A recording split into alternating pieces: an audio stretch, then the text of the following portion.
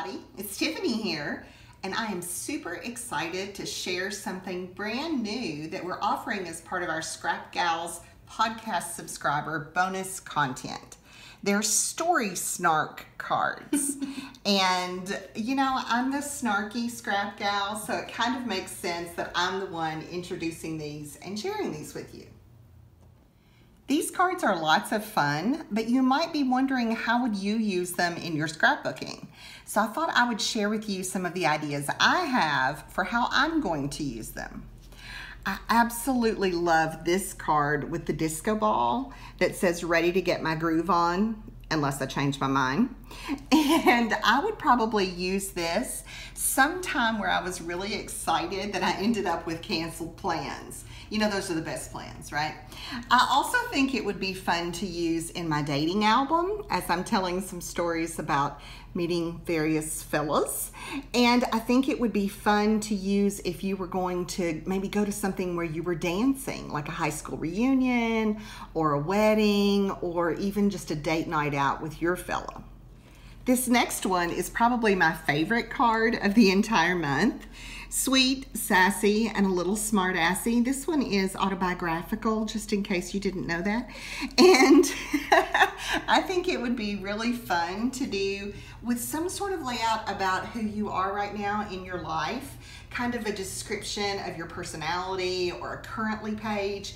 But you could also do this for one of your best friends or a sister or cousin, or even to describe your own children as they get a little bit bigger. I know this one would work for my daughter too. This next card, Just Living My Truth, I absolutely love that it's on the diagonal and it has a little bit of a grungy look to it. And I think it would work for all kinds of pages too. Maybe it's where you tell the real story about something that happened instead of, you know, making it all seem like rainbows and unicorns.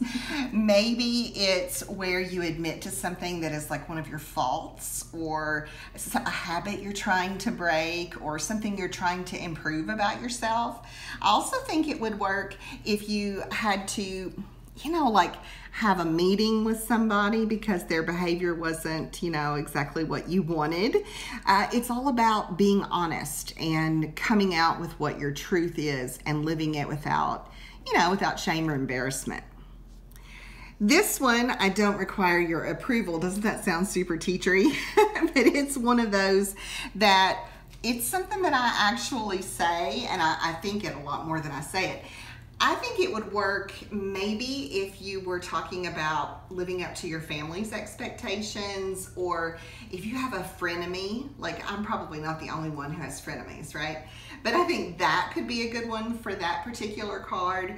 Or what about even, you know, if you decide to do something that's maybe a little bit scandalous. I don't know, maybe you're wearing navy and black together, or maybe you're wearing white after Labor Day. But whatever, the idea is that you're living life by your own rules, and that's why you would want to use that card. It's better to ask for forgiveness than permission is along that same line, and I would probably use this one at work, if I'm being totally honest. It's the kind of thing where, you know, maybe I know it's not exactly something that my administration would want, but I'm going to see if I can get away with it anyway. Or maybe it has to do with, I don't know, maybe I don't enforce a rule that I disagree with, like I let kids eat breakfast in my room. You know, don't tell anybody. But it's any of those kinds of situations where you're just going to go with what you think is best. And if somebody gets upset with you, well, then you're just going to say, I'm so sorry. Would you forgive me? And then that leads us to the last card. Only apologize when you really mean it. I'm probably not very good at apologies, if I'm being totally honest. But when I do apologize, I always mean it. And I think that that's important. I think sincerity really matters.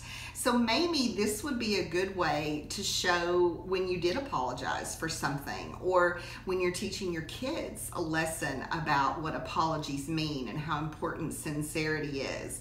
Or maybe it's something where you recall a time in your life when you should have apologized and you didn't, or when you did apologize and you didn't mean it. All of those would make great stories for that card. So we're gonna have a new set of these for you every month. Just another reason you need to be subscribing to the podcast. And I hope that you guys will print them out and actually use them in your scrapbooking. In fact, I would love for you to share in the comments here that we're posting in the group. I would love for you to share how you might use these in your documenting and maybe which card is your favorite and why. That would be so fun. I'm really excited to see how you guys might use these. And if you're on Instagram, I hope that you'll hashtag us with Scrap Gals Story Snark. Learn more about a Scrap Gals subscription and what it includes at thescrapgals.com.